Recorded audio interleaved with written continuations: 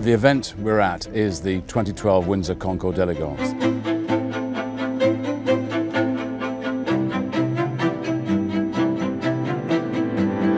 An event that celebrates 60 years of the Queen's reign, her Diamond Jubilee, by bringing 60 of the world's most important collector cars, along with their owners, to this wonderful setting here in Windsor Castle.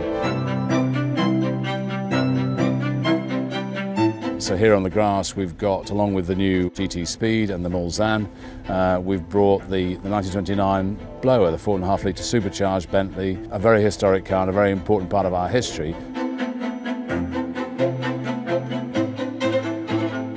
It's been fun to see the delight on people's faces when they see these cars, so it truly has been a day that everybody can enjoy.